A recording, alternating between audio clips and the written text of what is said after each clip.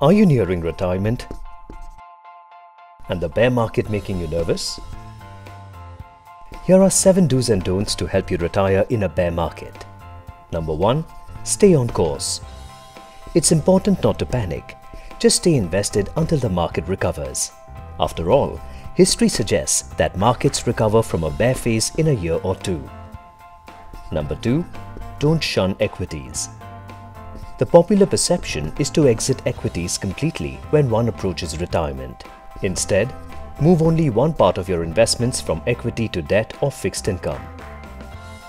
What stays invested in equity will continue to build for the 25 to 30 years after retirement too.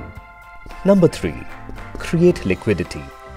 While equities will take care of the long term, your debt or fixed income is what you can use for the first 3 to 5 years of retirement. Make sure you have an emergency fund and have accessible cash. Number 4. Review your financial plan. Wondering if you have taken too much risk with your portfolio? Evaluate your ability to manage market risk and review your asset allocation with the help of professionals such as Scripbox. Number 5. Hit the conserve button.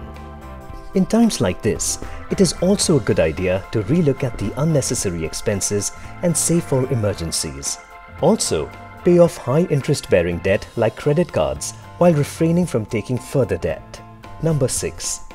Stop checking your portfolio. Separate emotions from the investing process and avoid any massive reshuffles. Number 7. Postpone your retirement. Retiring late will ease your current financial situation and also let you save in the process. So there you have it. Here are 7 do's and don'ts to help you retire in a bear market. Stay tuned for more videos for a better tomorrow.